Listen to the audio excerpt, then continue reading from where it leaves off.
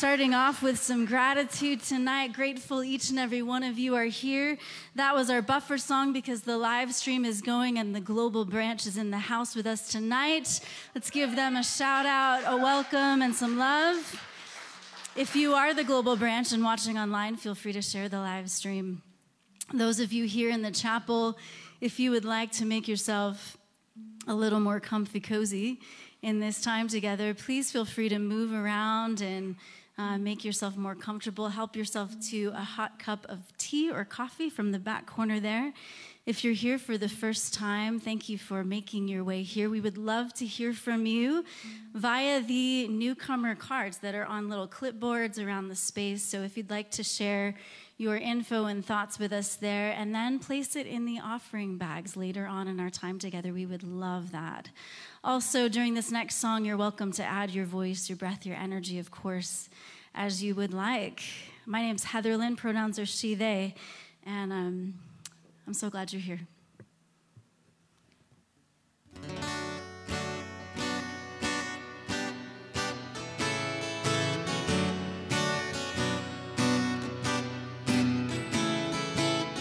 Jesus Christ was a handsome man. He had nothing to hide.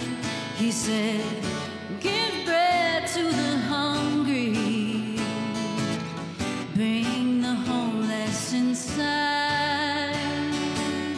Jesus Christ was a dangerous man. That's the way that he died. Saying, be good to the people you love. I love everybody alive. Be good to the people. Be good to the people. Be good to the people you love. And love everybody alive.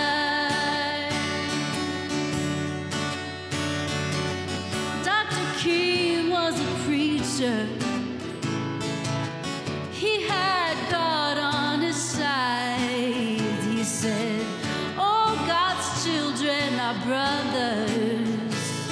Don't cast your brother aside. Dr. King was a dangerous man. That's the way that he died. Saying, be good to the people you love. And love everybody alive. Be good to the people. Be good to the people. Be good to the people you love. And love everybody alive. There ain't nothing more criminal than kindness. There ain't nothing more valuable than blindness. We'll make anyone a martyr who'll remind us everybody's got a right to be free. Be good to the people. Be good to the people. Be good to the people you love. And love everybody alive.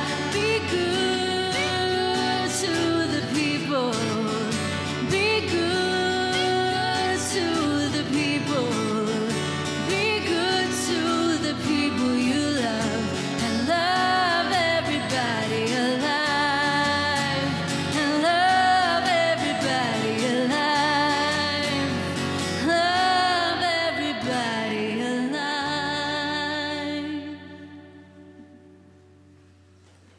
Yay. That's what we want to be about. Amen? Amen. Amen. Mary Jo here to welcome us. Hi, I'm Mary Jo. My pronouns are she, her. Every month is Black History Month. Amen. Black history is world history. One of the ways we can honor Black history is by educating ourselves. I have a few points of education regarding our Black immigrant siblings. The number of Black immigrants is growing at a faster rate in Colorado than in any other state. 70% of Black immigrants who have contact with the police end up in detention.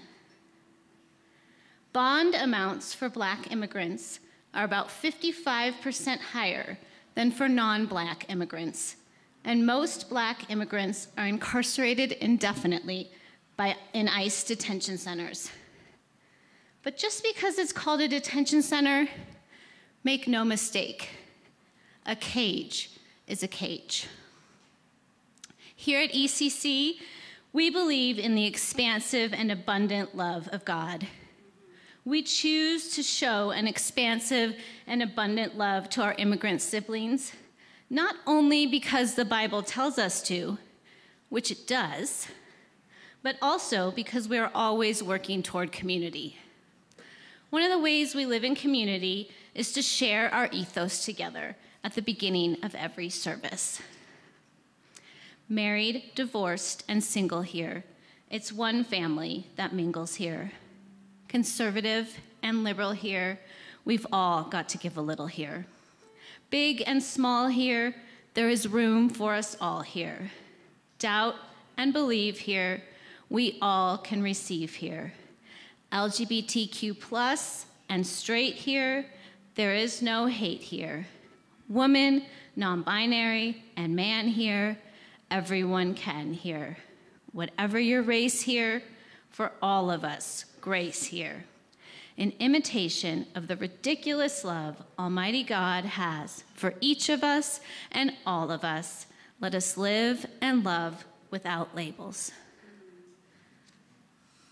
Amen. Thank you, Mary Jo.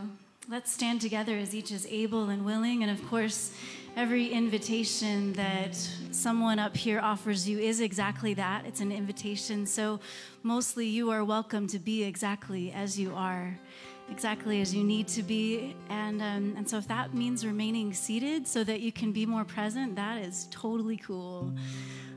We stand together as a sign of practicing presence together as compassionate witnesses to all that arises, even as we hear about injustice in our world. And I believe that it is good for us to, as we take in that information, as we face any injustice, we ask God, who is love, to lead us, to guide us, to give us wisdom from within and without. Amen.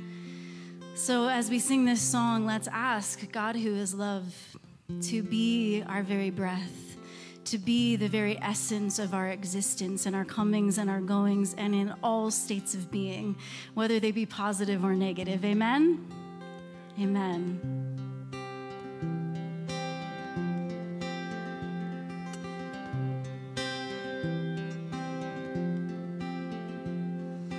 Love be in my waking, love be in my sleep, love be in my laughter, love be in my grief.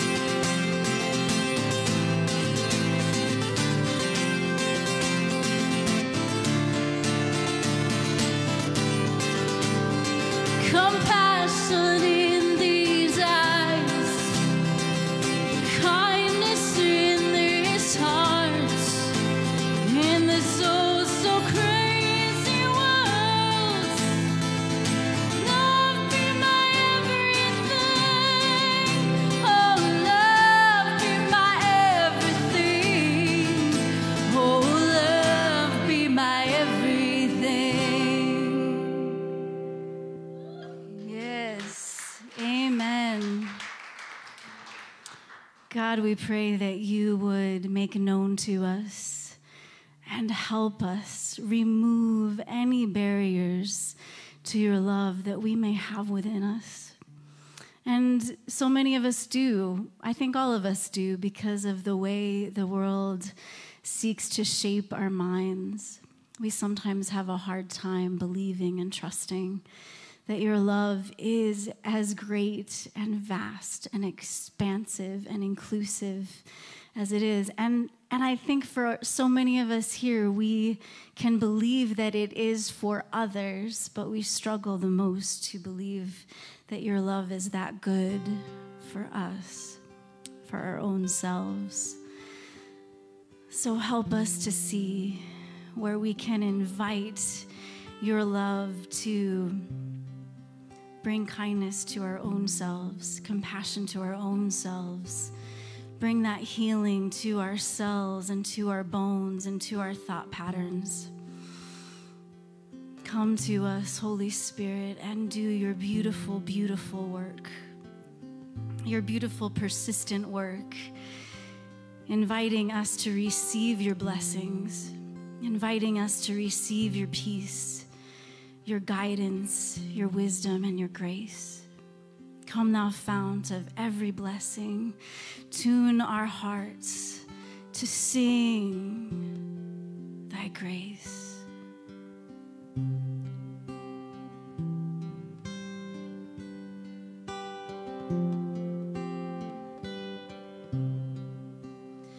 Come, thou fount of every blessing, tune my heart to sing thy grace.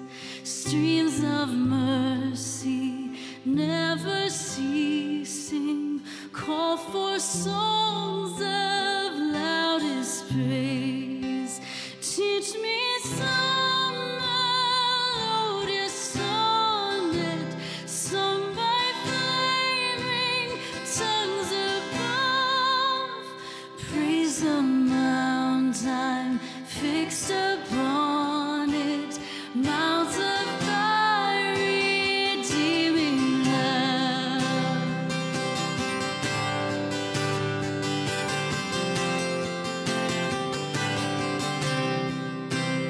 Hitherto thy love has blessed me, thou hast brought me to this place, and I know thy hand will lead me safely home by thy good grace.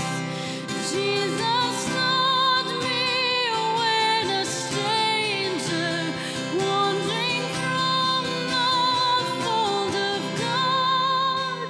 He to rescue me from danger interposed his precious love.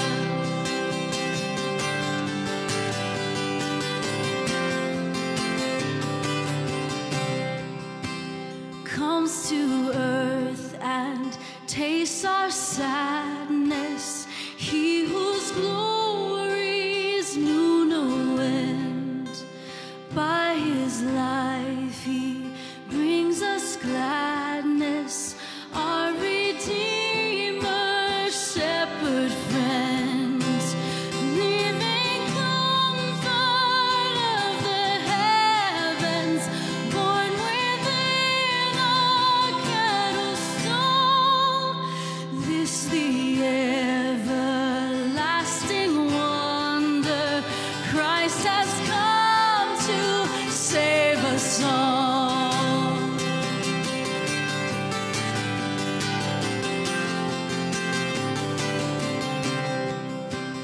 Oh, to grace, how great a debtor daily I'm constrained to be. Let thy goodness, like a fetter, bind my wandering heart to thee.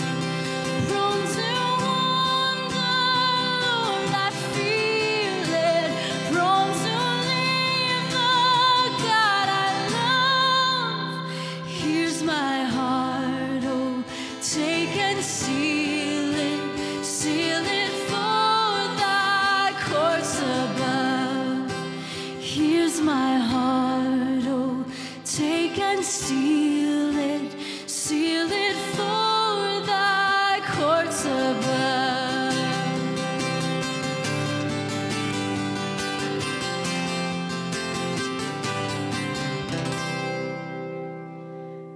Amen. Amen. The peace, you can always clap whenever you feel moved to. Always welcome to. Yes, the peace of Christ, dear ones, to you. The peace of Christ to your hearts, minds, bodies, and spirits. Let's share a sign of Christ's peace together tonight, greeting one another in the name of love.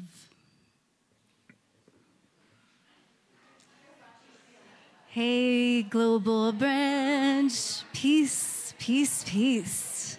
Lots of love. If you haven't already said hello and maybe even where you're tuning in from, we'd love to hear from you.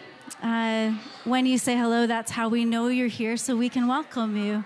One of our Global Branch greeters will do that. And then, of course, we might be very familiar with each other and know where in the world you live and where you're joining in this virtual space, but sometimes it's nice to mention where you are in the world so that others who might be new to this, the chat, can be more aware of how truly global this segment of our community is. It's pretty cool. You can hear it's a lively room tonight. It feels really good. The sun is still out, so it's nice that the days are getting a little bit longer. It feels really, really nice. And Paula is momentarily going to be sharing with us a message as we continue our series in the Gospel of John, which is probably my favorite gospel. It's such a good one. I mean, they're all really, really good. You can't really rate the Gospels. You can do comparative studies on them, but you can't really rate them because they're all great and they all have something to offer. I am partial to John. Yeah, I think I am too. I always have been since I was a kid. There was something about the whole notion of, in the beginning was the Word, and the Word was with God, and the Word was God. It was right away the more mystical part of religion. And so much of the last 500 years has tried to demystify Christianity. And it's like, oh, folks, you can't do that. Not really. It's really mystical. It always has been, always will be. And John really gravitates toward that. We're having a nice intellectual discussion here. Just talk amongst yourselves. The Global Branch just heard us, but what I was saying is that you can do comparative studies of the gospel, but you can't really rate them because they're all good and they all have something to offer. But I think we resonate with John the most because of the mysticism. Really like John. I know Nicole, one of our pastors, really likes Luke. She's not even listening to me. She has no idea I even said that.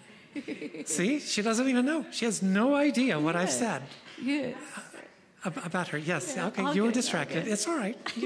You're allowed to be a little distracted, I suppose. We're allowed to have favorite gospels. That's the point, I guess. Yep. It's true.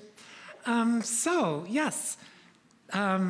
Tonight is going to be a little different message than I normally give, and I preach 3 out of 4 weeks here at Envision Community Church. So, those of you who are new or not here all that often, it's like, wow, that was interesting. Well, maybe it wasn't interesting. So here's the deal. In my entire life, I've had exactly 2 dogs. Got the first dog when my youngest daughter, Jana, was 10 years of age. Harvey was his name. And Harvey was a golden retriever. He was an AKC registered golden retriever. And the first 4 years of his life, he was not a particularly good dog because we had no idea what we were doing. He had no idea how to train a dog. Then when he was 4, he took a big chunk out of Jana's hand because she wasn't feeding him fast enough. And I said, oh, you know what? I need to figure out how to train this dog. So I trained him, and we trained him extremely well. And when it came time to eat, he knew that he had to stay on one side of the room while I put his food in the dish, and that he could not move in the direction of that dish, not even in the direction of it, until I said, okay. And then another step beyond that, Jana was the only one who fed him. It's like, you take a bite out of her hand, watch what happens to you. So for quite some time, and for years, Jana was the only one who would feed him. She would feed him, and she would just make him wait, and sometimes 30 seconds, sometimes 3 or 4 minutes, he would just stare at the food until you said, okay. So one day I come home from work, I go in the backyard, here is the food dish full on one side of the backyard. Here's Harvey on the other side just staring at the dish. And Jane is sitting back chuckling because 2 blue jays are just attacking Harvey's head. And but he will not move. And I said, oh, Jane, no, that's not how this works. And she said, okay. And so he ran to the food. We love that dog, but not like I loved Lily. Lily was an angel, I'm pretty sure. Lily was a mutt. She was a golden retriever and border collie mix. And because she was a golden retriever and a border collie mix, she was neurotic but happy about it. That's kind of a golden retriever, border collie mix would have that personality. We taught to bark one single time when somebody came to the door. And she would bark one single time when people came to the door, unless it was me returning or unless it was JL's boyfriend, Roberto, who for whatever reason she adored.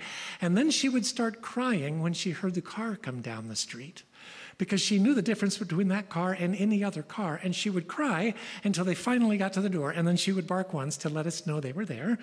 Lily ran with me 5 days a week for 13 years. She ran with me the last week of her life.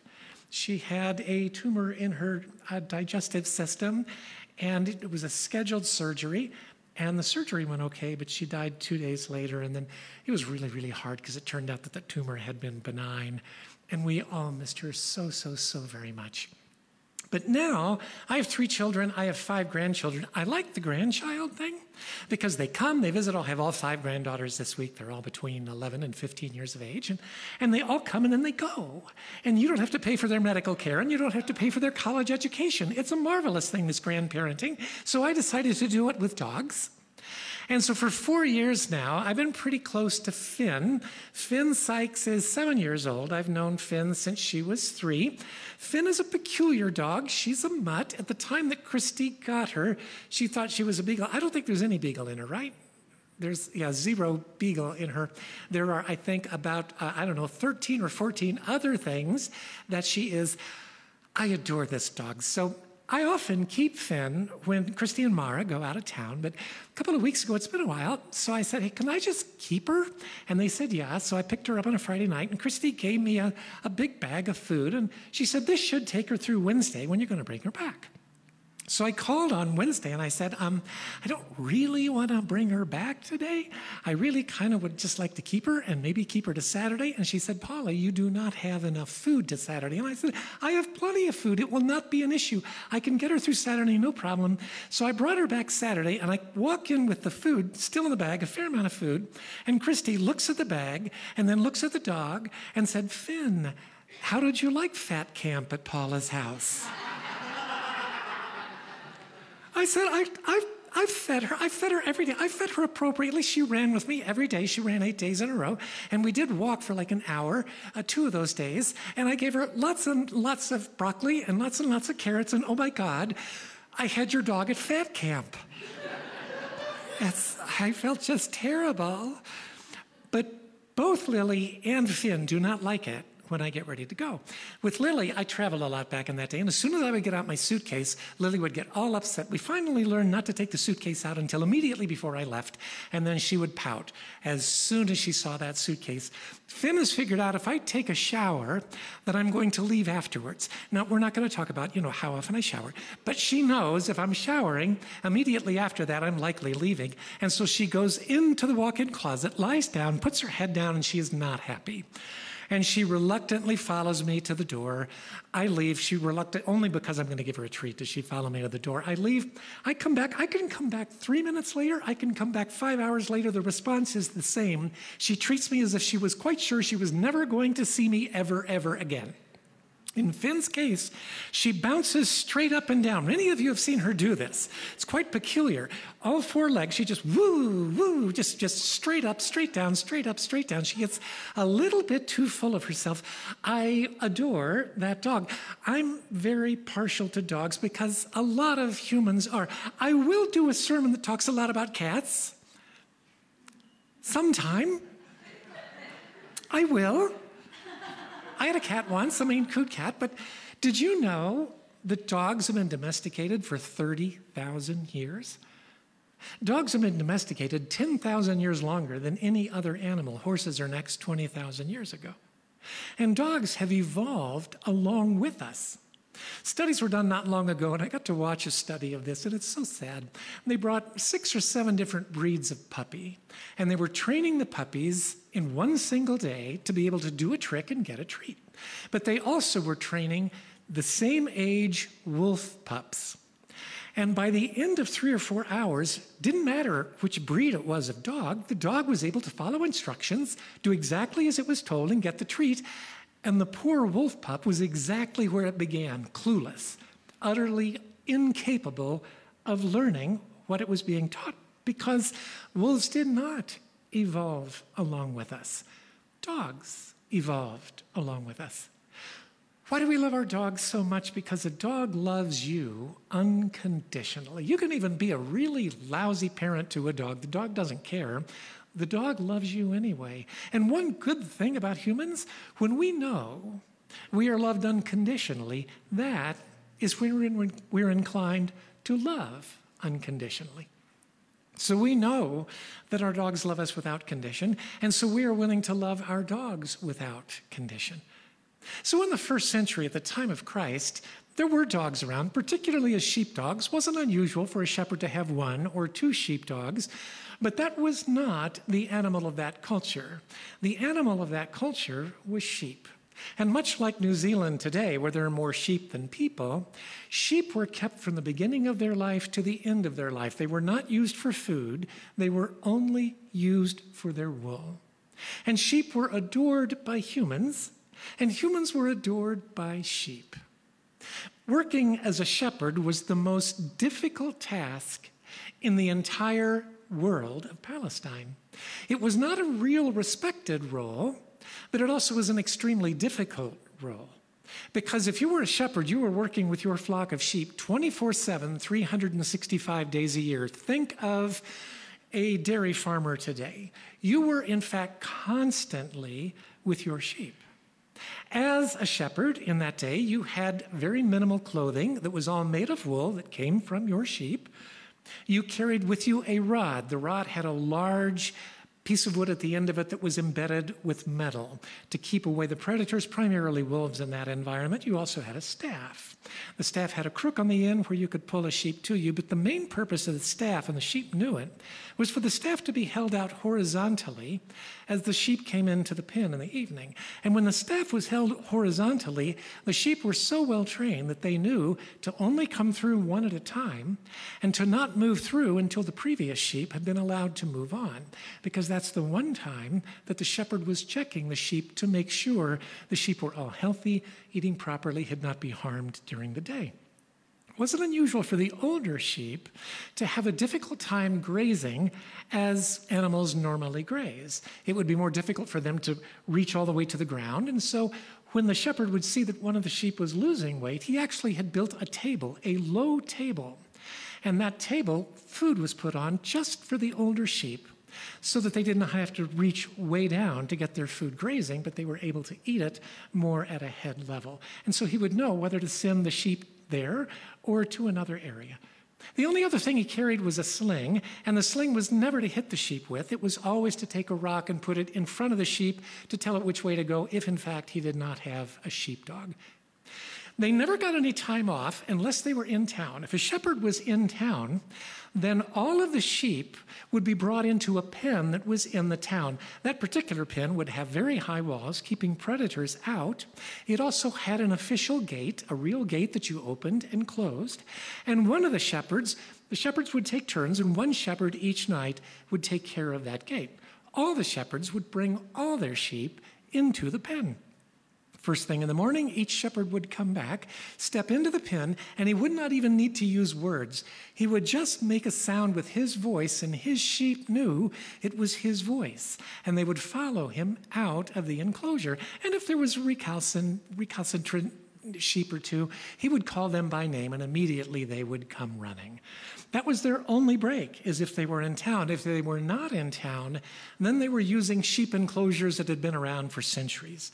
They were low, rock, round enclosures that kept the sheep in but did not keep predators out. They had an opening, but they had no gate. So the shepherd would lie at the opening. The opening was about 4 feet wide, and he would sleep there all night long just to keep the sheep in. This was the life of a shepherd. And how did the people of Israel feel about shepherds? I know how God felt about shepherds, because it was to shepherds that the birth of Christ was revealed.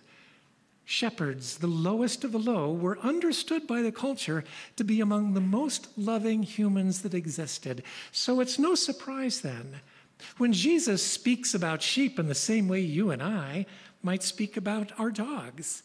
And here's what he has to say in the 10th chapter of the Gospel of John. I tell you the truth, the man who does not enter the sheep pen by the gate, but climbs in by some other way is a thief and a robber. So now he's talking about the sheep staying in town at night. The man who enters by the gate, that's the shepherd of his sheep. The watchman opens the gate for him, and the sheep listen to his voice. He calls his own sheep by name and leads them out.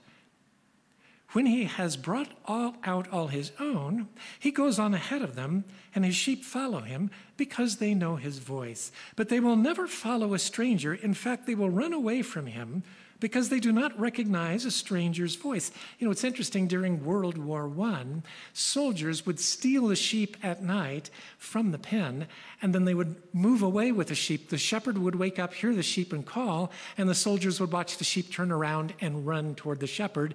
And it happened so often that soldiers stopped trying to steal sheep.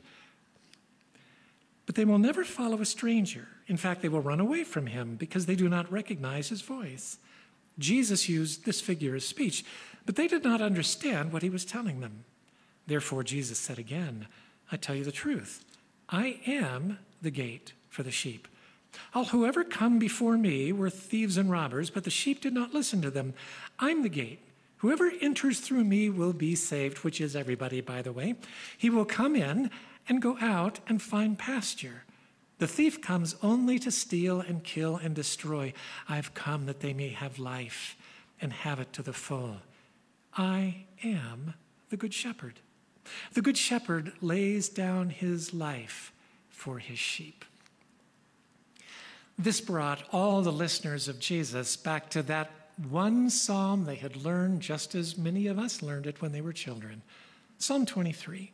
It's a psalm of David. David himself was a shepherd who took care of his sheep, who knew how to care for his sheep, was very effective with his sling. But then he grew up through the ranks until he finally became the king of Israel.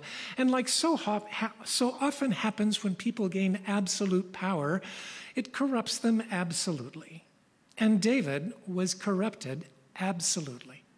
So much so that at one point of his boring but powerful life, he's looking out the palace window and he looks across the city, and at the top of another building, he sees a woman bathing. Bathsheba is her name. He sends his servants for her and brings her back. And the very absolute best we possibly could hope for with this story is that when she comes back, he's kind to her, he woos her, he tries to get her affection, that he romances her until finally they come together. This is the best we can hope for, and even in that circumstance, notice the power differential that actually never would have made it okay. The king and the servant girl. That's the best we possibly can hope for. It's also equally possible that he just said, I want that one, and they went and got that one, and he proceeded to rape her. We don't know. But the truth is, whatever it wasn't okay. Both of them were married. And it wasn't long before Bathsheba was pregnant. Things get worse. David, trying to make sure things worked out okay for him, decides to take her husband, Uriah the Hittite, who was in fact a soldier and an officer in his army, and give him a weekend leave with his wife. He thinks this will work. They'll be intimate together. Everybody will assume the child is his. But he is such a good officer, he refuses to sleep with his wife if his soldiers don't also have an opportunity for leave to sleep with their wives. So once again, 2 weeks later, he invites him back and says, he can go ahead and enjoy the weekend with his wife. But again, he does not sleep with his wife. So now he's really got himself a problem. So what does David do? He puts Uriah on the front lines of a great battle so that he is one of the first soldiers killed. That way, when it's clear that his wife is pregnant, well, it will just be assumed that it was his child. It is utterly, completely awful. He ends up marrying her. And somewhere between then and the end of his life, David finally has his reckoning. Some people with a lot of power don't ever wake up to the reality of who they are. And it is not good. Some do. It's rare that people in great positions of power do wake up to the weaknesses they have, to the evil they have brought on the world. Usually, something has to bring them down. Something has to shock them into an awareness of who they have become. In his case, it was the death of 3 of his sons, and then the death of this child, Bathsheba's child, just 7 days after birth. All kinds of things go wrong for David, and he finally comes to see the error of his ways. You know, I was talking to Christy this afternoon, and I said, it's really interesting. As a powerful white man, I could tell you exactly what my strengths were because people always affirmed my strengths. But I was never called out on my shit. Because I was a person of great power, men often get a free pass for the weaknesses of their personality. Unless they have a particular kind of personality or a really good spouse, they end up not really seeing their shadow sides. And it really wasn't until I transitioned before I began to see all of my shadow sides in their clarity. And oh my goodness, it has been humbling to the extreme. It was worse than that for David. He came to see what an utter scoundrel he had been, and he completely and utterly repents. How do we know this? Because we find out later that he was a man after God's own heart. That he came to see just how awful he had been, just how awful he had treated people, and came to love God. And we don't know exactly when this psalm was written, but one line in the psalm makes us think it might have been written after he had come to see this truth about himself. And so let's listen to that psalm we know so well. The 23rd Psalm. The Lord is my shepherd. I shall not be in need of anything. He makes me lie down in green pastures. He leads me beside quiet waters. He restores my soul. Oh, how David needed his soul restored. He guides me in paths of righteousness for his name's sake, also a great need in David's life.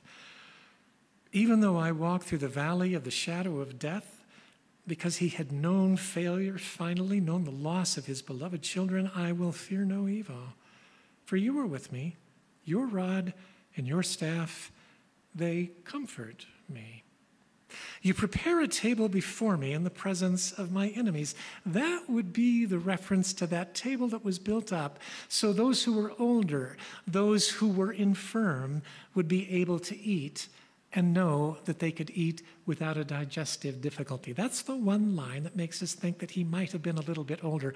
I love the fact that from the time I first met Finn, Finn is fed every day with a turned upside down colander at Christy's house. That, when I first saw it, I thought to myself, do you want to eat pasta at this house? I'm not real sure about that.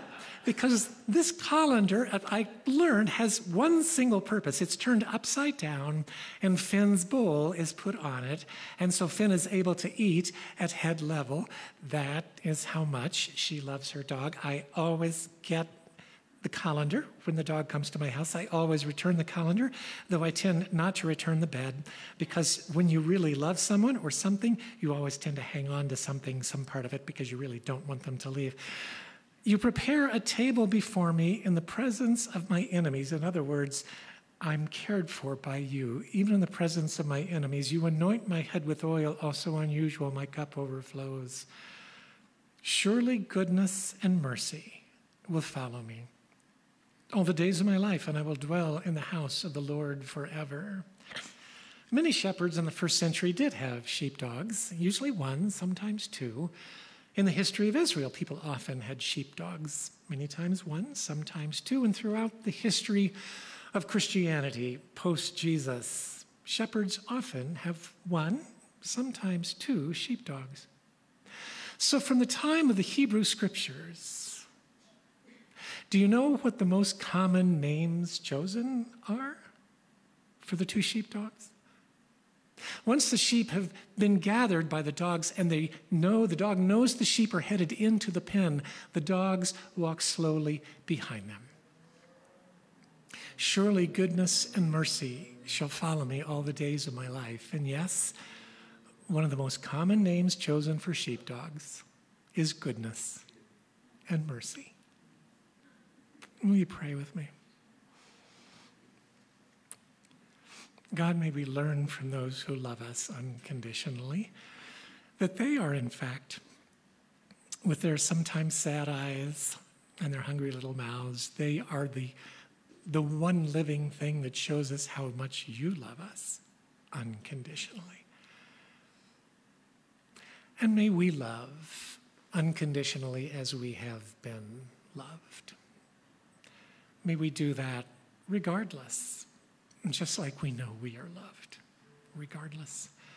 And may goodness and mercy follow us all the days of our lives.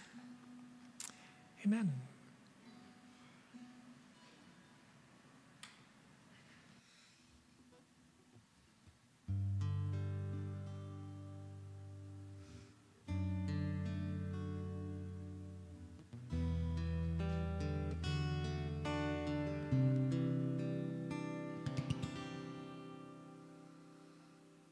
The Lord is my shepherd, I shall not want. He welcomes me to lie down in green pastures, leads me beside still waters. He restores my soul and leads me in right paths for goodness' sake. Though I walk through the darkest valley, I fear no evil, for you are with me. Your guiding rod and staff, they comfort me. You prepare a table before me in the presence of my enemies.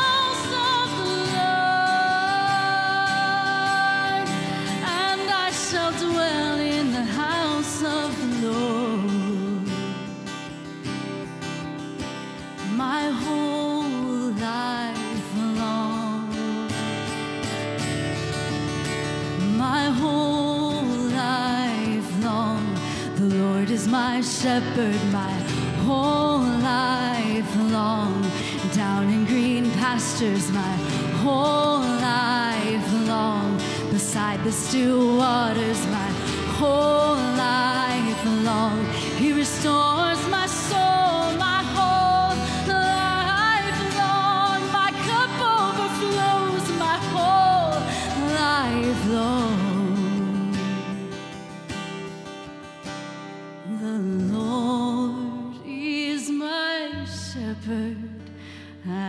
shall not want.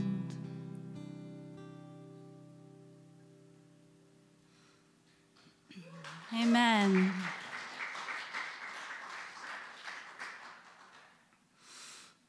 Such a beautiful blessing and affirmation that I find nourishes my trust and faith and courage. Thank you, Paula. That was a neat sermon. That was neat.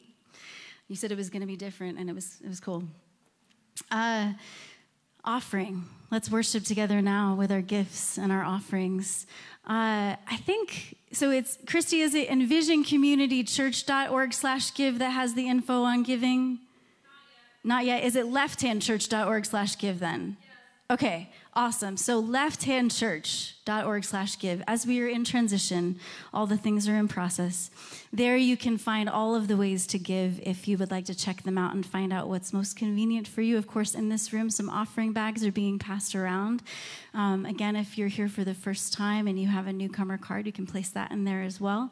If you'd like to set up a recurring gift at lefthandchurch.org/give, you could do that. That would be amazing. That helps us project, envision, future, envision. Yeah, that wasn't super clever, but, I tried to be cute, at least. Okay, and then paypal.me/lefthandchurch. Or if you'd like to text a donation, a one-time donation, you can text that now to the number 84321. All right. Thanks, Heatherlyn. Yeah, absolutely. So based on Paula's sermon, I'd like to make a very late in the game name suggestion for our church. Envision Community Church. Then we'd have a mascot. We could just have a logo that's a picture of Finn. A logo of unconditional love. Yeah. I don't think, Grace might get jealous, but I think it would be very cute. I have always loved the name the Hound of Heaven for God. And I can totally get behind this nickname for Finn, too, because Finn really is the goodest girl. But actually, when I hear the story of the Good Shepherd here at ECC, I go straight back to Christmas Eve 2 years ago. As we do every Christmas Eve, we had asked several of you to read part of the scripture accounting the birth of Jesus. And the first reader, who shall remain unnamed, went first and was reading from the Gospel of Luke, chapter 2, and he got to verse 8, and he read, "And there were sheep herds living out in the fields nearby, keeping watch over their flock at night."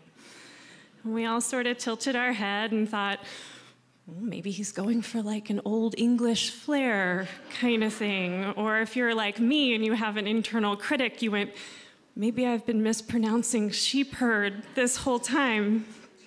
And then a really sweet example of good sheep herd-esque love happened. Cameron McKay came to the podium next, and he got to verse 15, and he reflexively read it like this.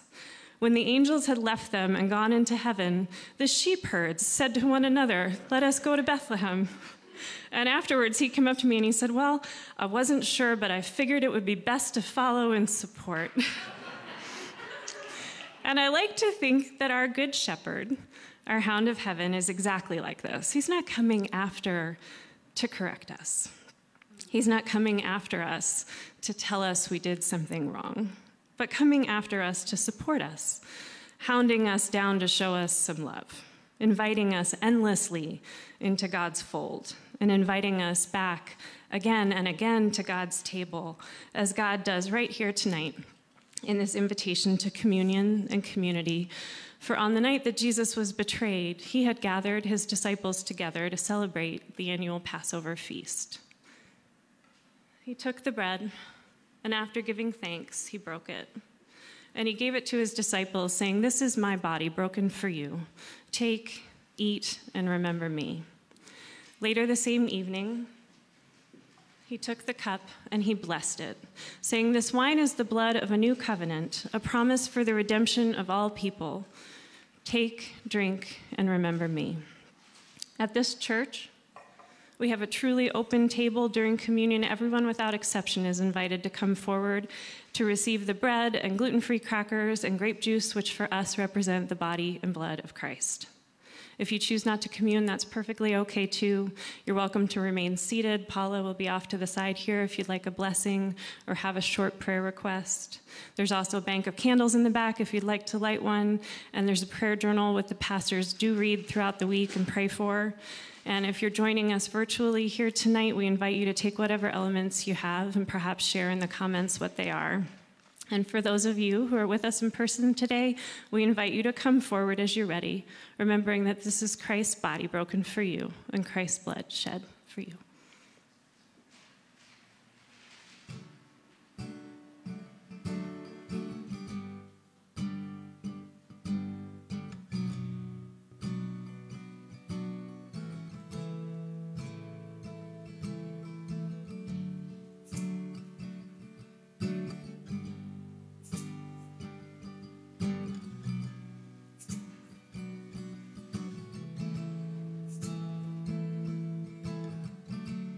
Daddy was a preacher, and she was his wife.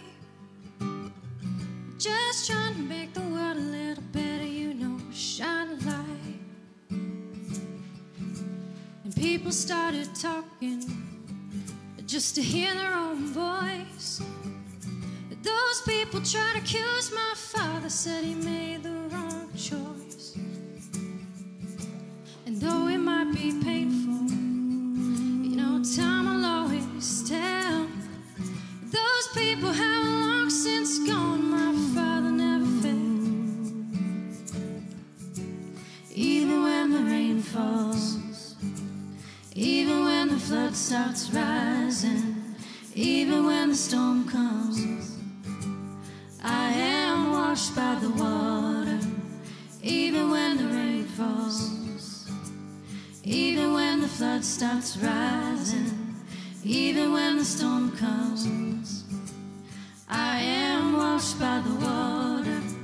Even if the earth crumbles under my feet, even if the ones I love turn around and crucify me, I won't ever, ever let you down. I won't fall, I won't fall, I won't fall as long as you're around me.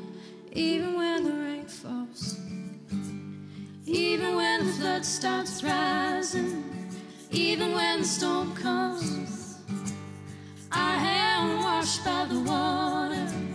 Even when the rain falls, even when the flood starts rising, even when the storm comes, I am washed by the water.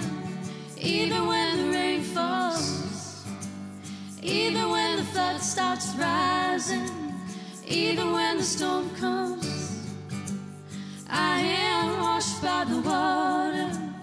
Even when the rain falls, even when the flood starts rising, even when the storm comes, I am washed by the water.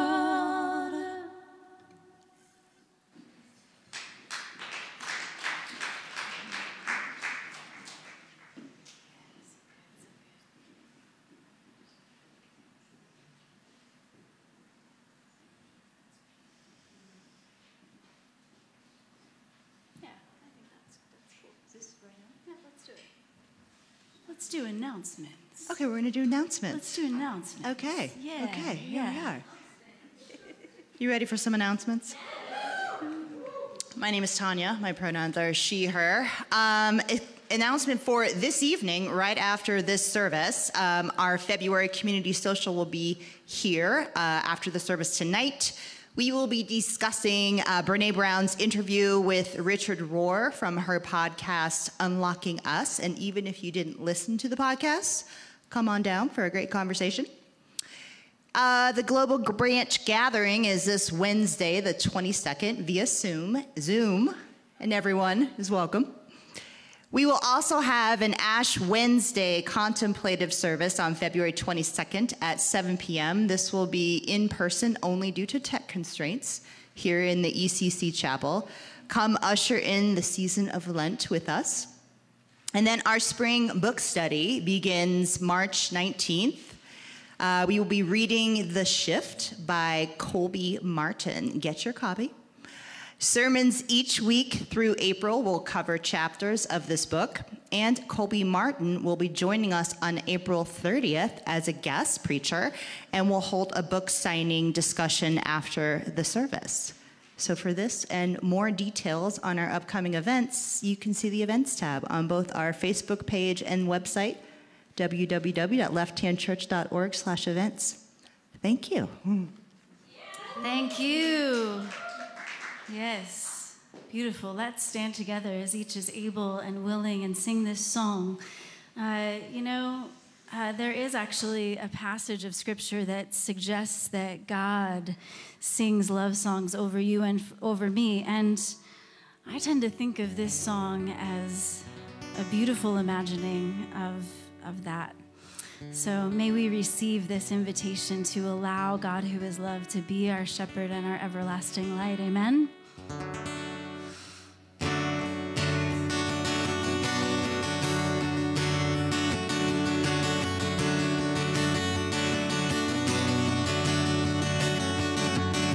Let me be your everlasting light, the sun when there is none. I'm a shepherd for you, and I'll guide you through. Let me be your everlasting light.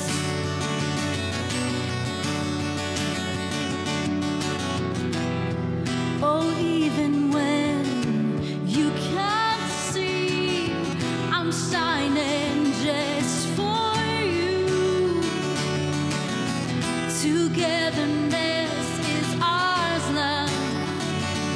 When the dark days will go through, we'll get through.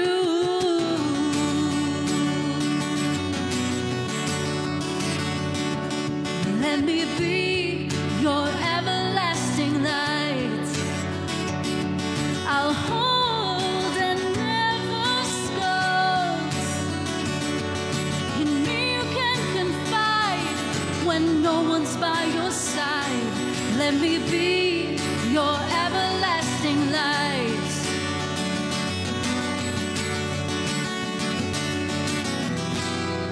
Oh, even when you can't see, I'm shining just for you.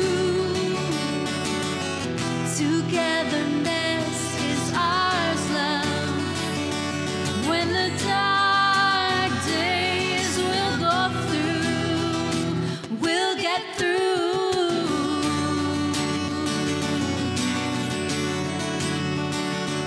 Let me be your everlasting light. A train moving through the pain. Love is the cold that makes this train roll.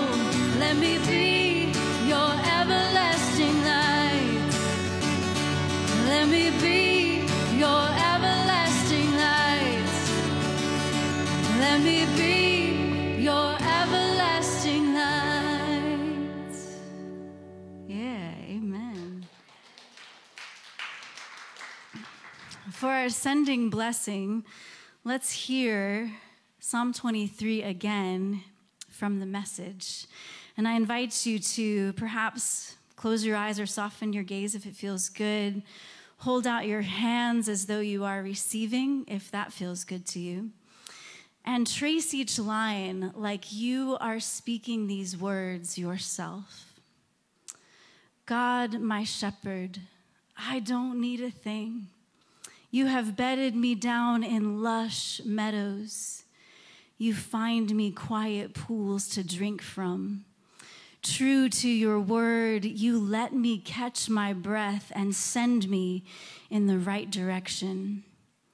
Even when the way goes through Death Valley, I am not afraid. When you walk at my side, I trust. Your trusty shepherd's crook makes me feel secure. You serve me a 6-course dinner right in front of my enemies.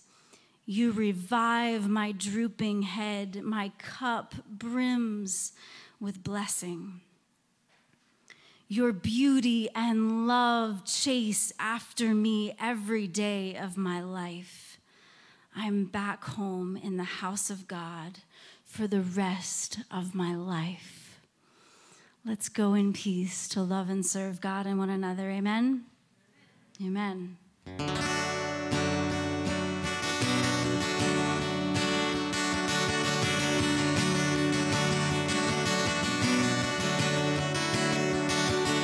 Let me be your everlasting light, the sun when there is none. I'm a shepherd for you, and I'll guide you through. Let me be your everlasting light. Let me be your everlasting light. Once more. Let me be your